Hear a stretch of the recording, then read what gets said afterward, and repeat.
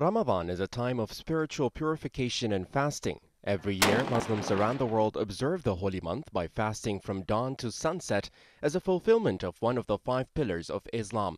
Ramadan is a month of self-regulation and self-training, which health experts believe is a golden opportunity for us to get back on the track of a healthy lifestyle.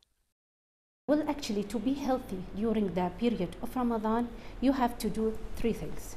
You have to have a healthy diet, to exercise at least 1 hour a day, and finally, if you are a smoker, you start to quit smoking. The holy month of Ramadan brings with it numerous physiological benefits. Fasting is a form of detox which rids our bodies of unwanted toxins, boosts our immune system, and aids in cell regeneration. It also helps regulate our body's fat and cholesterol levels while cleansing our digestive tract. Fasting could also help those with weight loss goals if properly accompanied with physical activity and exercise.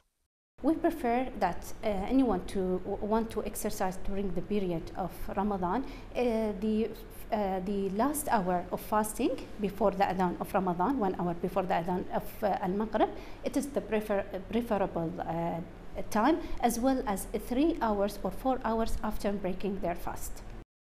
Although fasting is a core duty for all Muslims, exemptions do exist, including those for pregnant women and people with chronic illnesses. Health professionals stress the need to follow certain guidelines and insist on close monitoring and follow-up for people that fall in this category. Patients with chronic diseases such as diabetes and hypertension or coronary heart disease, hyperlipidemia, they should consult their treating physicians before starting to fast.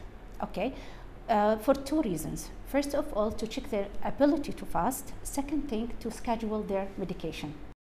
As we welcome this holy month yet again and what it brings with it from a sense of spirituality and beautiful traditions, we must also take the opportunity and capitalize on the health benefits that Ramadan has to offer.